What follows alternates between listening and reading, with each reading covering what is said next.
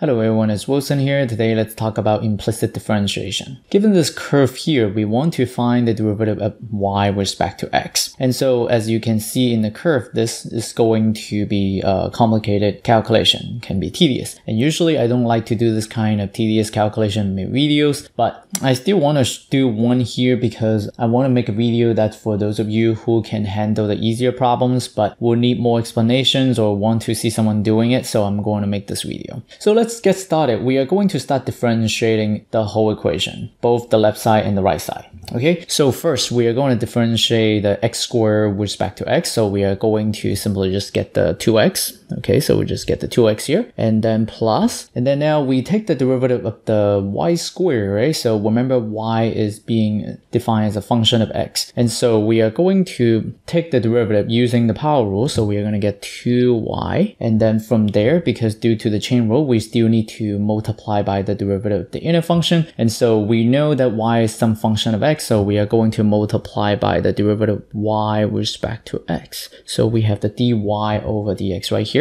Okay, and then now equals, and then we are going to take the derivative of this part right here. So see that there was a 2 on the outside, so we're going to use the power rule. So we got to bring the 2 to the front, and so we are going to be getting 2 times now the inner function doesn't change. So we are going to just copy everything inside the parentheses. So we get 2x squared plus 2y squared minus 2y, and then now subtract the 1 from the 2, right? So we just get the 1 here. And then now multiply by the derivative of the inside. So we are going to multiply by now the derivative of the inside. So we get 4x, that's the derivative of 2x squared. And then take the derivative of the 2y squared. So we are going to be getting 4y. And then again, so we need to multiply by dy over dx. Okay, so let's continue. And then continue here. There is also another y right here. So we are going to get 2 when we take the derivative. And then we need to multiply by dy over dx.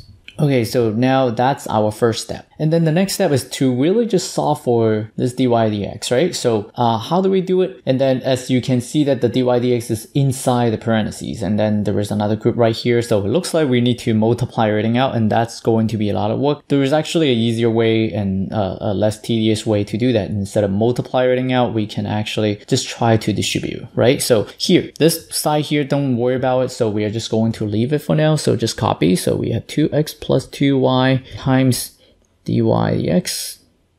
Okay, so now here, okay, just to simplify this side right here, we can distribute the 2 in here. So I'm going to just get 4x squared plus 4y squared minus 4y.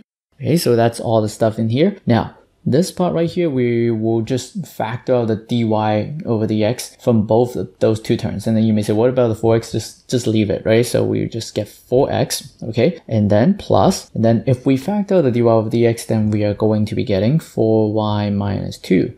And then we have the dy over dx on the outside. So like that, okay? And then so next step, remember I said that we are not going to multiply everything out, right? Because that will be just a lot of work. So what happened is that there are 2 terms in here. So as you can see that one term is this one, and then the other term would be this one. Okay, so you can just take this and then multiply with this group right here. So distribute this 4x squared plus 4y squared minus 4y to the 4x and then also to the second term. Okay, so that's what we're doing here. And then now the left-hand side of the equation, just copy. So we're just going to have 2x plus 2y and then this dy over dx. So let's continue. So now take this and multiply with the 4x, right? So we are going to be getting 4x squared plus 4y squared minus 4y. With the 4x here, and then plus. Okay, so now take this and then multiply with this. So we have 4x squared plus 4y squared minus 4y. And then what do we get here? We are going to be getting the 4y minus 2. Okay, so that's this group, right? And then there was also the dy over dx. So we have dy over dx.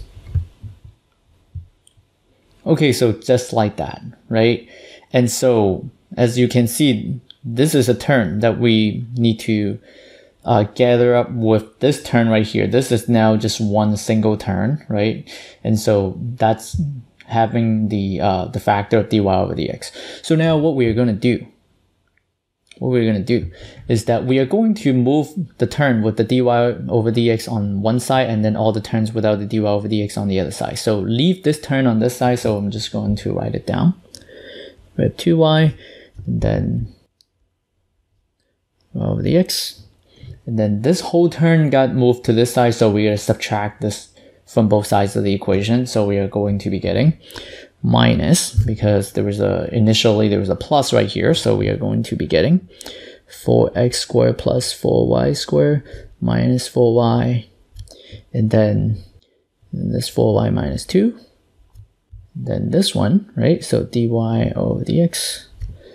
And then what do we get here on the right side of the equation? Now the right side of the equation has this term, right? So just copy. So we get 4x squared plus 4y squared minus 4y and then 4x. And then what about this term? This term doesn't have the dy over dx, right? Move it to this side, so subtract 2x from both sides of this equation. So we get minus 2x. So now we have all the terms with the dy over dx on one side. So factor out the dy over dx, and then we're ready to isolate the dy over dx. So we are going to be getting, so dy over dx, so factor that out. And then what do we get here? We get 2y, okay, that's from the first term. And then now the second term is all this stuff, right? So we have minus 4x squared plus 4y squared minus 4y. And then just copy. This is really just a lot of copying if we are showing all the necessary steps. So right hand side, just copy.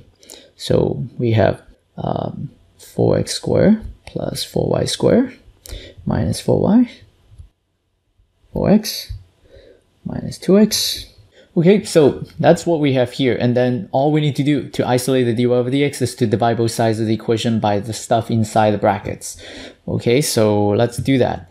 And so we are going to be getting dy over dx. And then now, because we're dividing everything inside the brackets, so this will go into the numerator, right? So we are just going to get 4x squared plus 4y squared minus 4y, and then all inside parentheses, and then there was the 4x, right? So there was the 4x, and then minus the 2x here, and then all that stuff over, okay, and then everything inside the brackets. So we get 2y minus x squared plus 4y squared minus 4y, and then the orange part, so 4y minus 2. And so basically that's finished, right? If you want to simplify a little bit, you can multiply everything out, but then it's probably unnecessary. And if you still want to do a little bit of simplifying, there was something that we can do here, which is to just divide your top and the bottom by 2. So if you divide the top by 2, this is one term, so we only need a factor of 2 to do that. So we can cancel this 4. And then we get a 2 here, and then divide by 2. So we are going to just get that to be a 1. And then this term here, this 2y is 1. And then here we need a factor of 2, so I can do it to this orange factor here. So we are going to get 2, and then that's going to be 1. And then that's it. So that's done. And then if we are to just write it one more time, right? If we are to just write it one more time for the final answer, so we are going to be getting 4x squared plus 4y squared minus 4y, and then times 2x, and then minus x. Okay, so that's our numerator. And then the denominator would be y minus 4x squared plus 4y squared minus 4y, and then 2y minus 1. And so that's the answer for this. Okay, so that's it for this problem. Thank you for watching. I will see you next time.